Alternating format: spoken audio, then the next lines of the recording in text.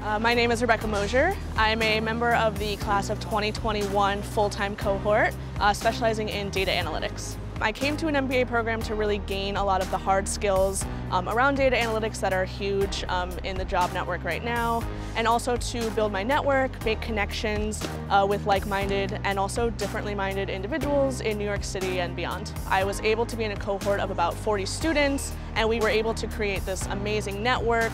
And Zicklin just provided this really community feel. I feel like there's a lot of support and everyone wants the best for everyone else in the program. Part of being a full-time student means leaving potentially a full-time job or a part-time job, which for some people can seem risky or uncertain. For me, it was the right choice because I think that I was able to make steps to move my career forward, whether it be learning hard skills, soft skills in the classroom, meeting people and networking opportunities, so that really upon graduation, my career can be at the next step. Some of the skills that I'm learning include things like programming languages, Python and R, things that I never thought that I would be able to learn or would have the opportunity to learn. The people really make the program for me. The faculty, the administration, the students, everyone has such a warm and collaborative feel.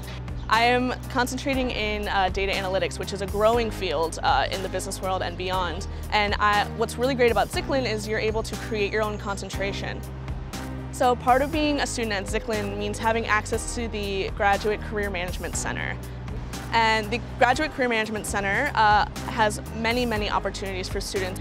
And the center to me has been extremely helpful because they really take a personalized approach to my time at Zicklin. And the alumni network in New York City is so strong, and they're willing to meet up with students. They're willing to help you in the classroom and even beyond.